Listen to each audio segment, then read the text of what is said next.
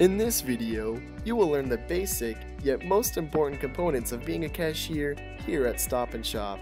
This includes personal presentation, your workspace, customer interaction, bagging techniques, and avoiding scams.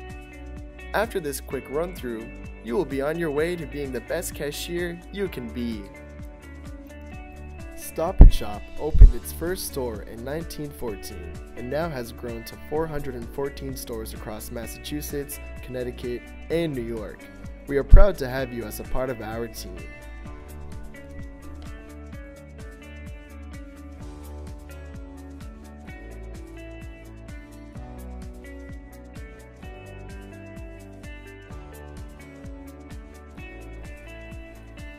Wait, that's not what you're wearing, is it?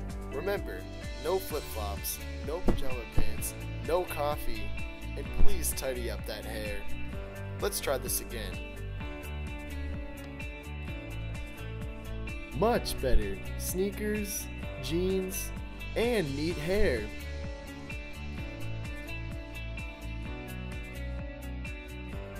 Oh, but make sure you put your phone away at the register.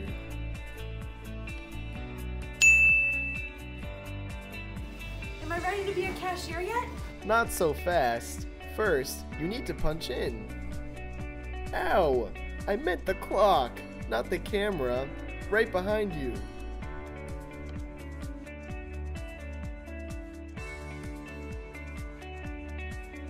Being a cashier is the most important part of a customer's grocery store experience because you are their lasting impression before they leave the store. Stop&Shop has a history of giving its prized customers a very personal approach since 1914.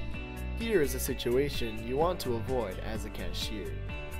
Notice that she is avoiding eye contact, not facing the customer, and ignoring him by reading a magazine. Here is a situation you want to repeat for every customer. Notice the cashier greets the customer with a friendly wave before she starts scanning his items. Now, we must discuss Bob. No, not Bob from Produce Department. Bob in the basket. No, not Bob in the basket. Bottom of basket. That is what Bob stands for. Bob is a camera that is installed underneath the register to look for items that we can't normally see. The camera picks up the item and alerts the cashier that there is an item underneath that needs to be scanned. Oh Bob, you've outdone yourself again. At any point before the checkout, make sure you ask for their Stop&Shop card, as this ensures that the customer will pay the lowest price for all of their items. And don't forget to give the customer the survey regarding their overall experience.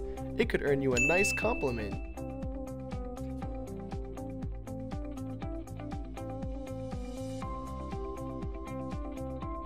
It is important when you bag to think of the bag as a house.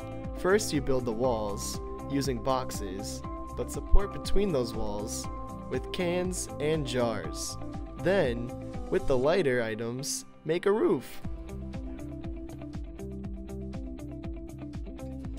Failure to follow this simple method can cause small rips in the bag, and with paper being the only option, the results can be rather catastrophic.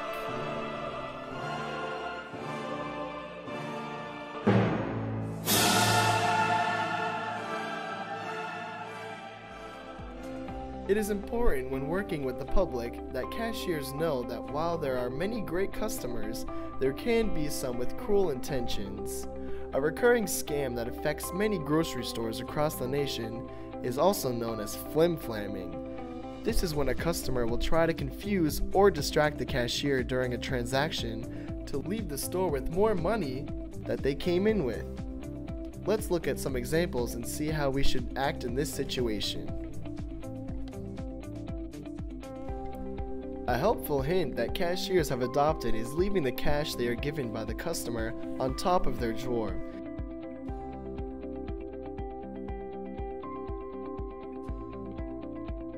This way, if the customer tries to say, "Wait, I gave you a 50, you can say, No, you gave me a 20. It's right here.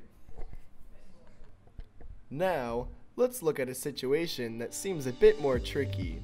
Can I have some change, please? Sure, what would you like? Just a 10. Thank you. Sorry, this is only 9.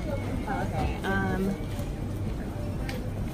Let's make it 10, and then can I just get a 20 instead?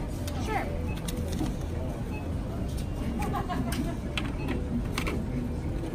Thank you. Did you catch that? Let's watch again.